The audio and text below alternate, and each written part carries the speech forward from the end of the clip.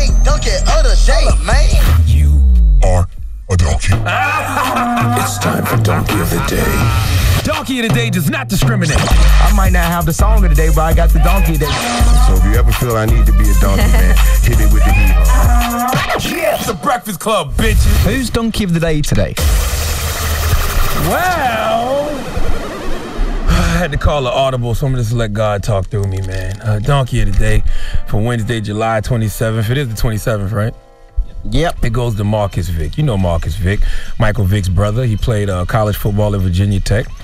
Could never stay out of trouble when he was at Virginia Tech. He was suspended for the entire 2004 season due to many criminal convictions, and he was reinstated, but eventually got dismissed from the Virginia Tech football program due to a bunch of legal infractions. And then he made himself eligible for the NFL draft, but he didn't get selected. And then he was later signed by the Miami Dolphins as an undrafted free agent.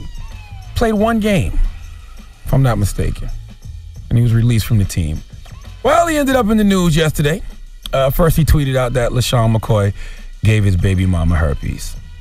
We're going to get to that. But first, he tweeted, niggas need to stop spreading herpes out here. Get your treatment, dude. Now, this is a terrible tweet from Marcus Vick to put out simply because that was a story that broke about his brother, the great Michael Vick, back in the day.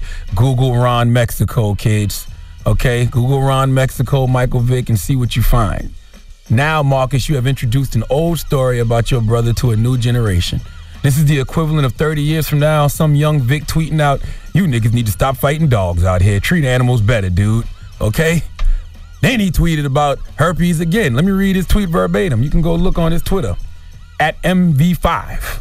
The tweet is, damn, LeSean McCoy gave my baby mama them herpes he got, end quote. Marcus, I'm a fan of realness. I respect people that live their truth, but some things you have to keep to yourself. That's still the mother of your child. That's not some chick you just smashing, and then she let LeSean hit. That's your baby mama. You're going to be dealing with her for the rest of your life. I know you're upset about LeSean McCoy probably allegedly having sex with your baby mama, but you just blew everybody up to make him look bad, but you ruined your baby mama's image in the process. Your name will always be attached to this situation because guess what? Marcus Vick's baby mama has herpes, allegedly.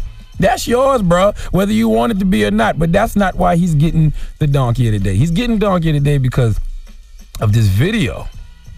There's more? Yes, I just saw this that surfaced on TMZ Sports. Okay, I think it came out yesterday. Now, back in April, Marcus Vick was at a gym in Newport News, Virginia.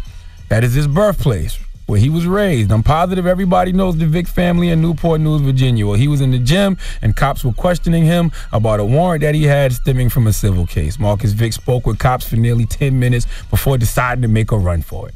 Oh, he shoved two cops out of the way, broke tackles, took off down the street. Cops chased him down, and Marcus eventually either got tired or just gave up, so he just sat down on the ground.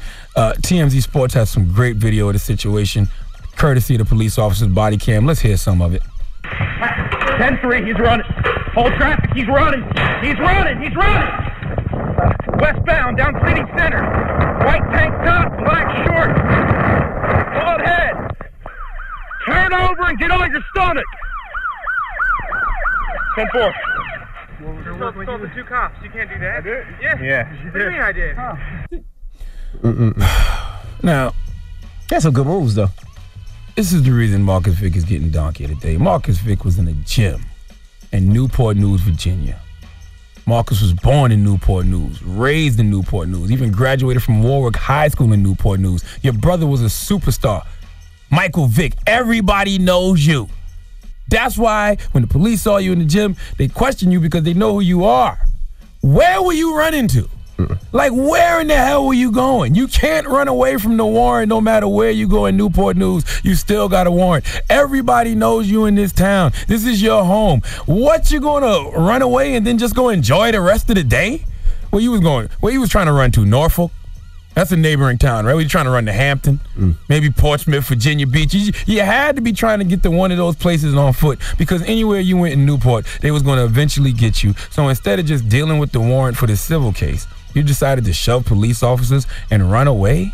So now you got a resisting arrest charge, and that's what he was later convicted of, resisting arrest and sentenced to a year in jail with 11 months suspended. He also got 12 months probation. Kids listening, if you ever needed an example of how to make a bad situation worse, this is it. You can't run away from your problems literally or figuratively, okay? Running away from any problem only increases the distance from the solution. Only thing you had to do, Marcus, was deal with the warrant. In this era where black men are getting gunned down by the police, why give them a reason by running away? Those cops had their guns drawn. You know how bad that situation could have ended for you when all you had to do was deal with the warrant? Once again, kids, running away from your problems is a race you will never win. What hee-haw do I want to give Marcus Vick? Should he get the smooth sound of the Hamiltons, or should he get the biggest hee-haw? I'm gonna give him this. I'm gonna give him the biggest. What do you think? Smooth sound? I think smooth sound. I like the smooth sound. Big hee-haw? Yeah, big hee-haw, right? Give him the big hee-haw. Give him a big hee-haw. Yeah. I thought about smooth sounds, but smooth sounds is for lighter Donkey of the Day offenses. This could have ended up really bad for this kid. But he really dipped out the cops. He had some good moves. So. Yeah, you got some good moves until a bullet hit you in the back. Ricky had good moves in Boys in the Hood. We all see how that ended, right? The Breakfast Club.